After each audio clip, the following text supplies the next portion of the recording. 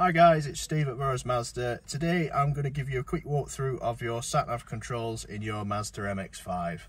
So let's bring up your main menu first and we'll start on the left hand side. So your applications, if you press down on there, you've got your fuel economy monitor, your vehicle status monitor, so this will tell you things like when your next service is due, and then this is where you connect your phone via Apple CarPlay and Android Auto.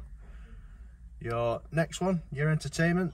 On here you've got your source list, so FM, AM, DAB, Bluetooth, etc.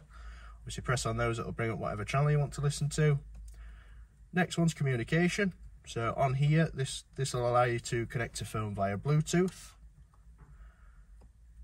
Next one's your sat nav. So you press on there, it'll bring your map up. It brings up a little separate menu along the bottom, and then you just press on there to program a route. And then your last one is your vehicle settings. So this will change things like turning the display off. You can alter some safety systems, you can alter the speakers, etc. Next part, air conditioning controls. So 3 buttons. Your first one is your temperature control. You just move that round. Next one is your fan speed. So you'll hear that change. And your last one is your fan position.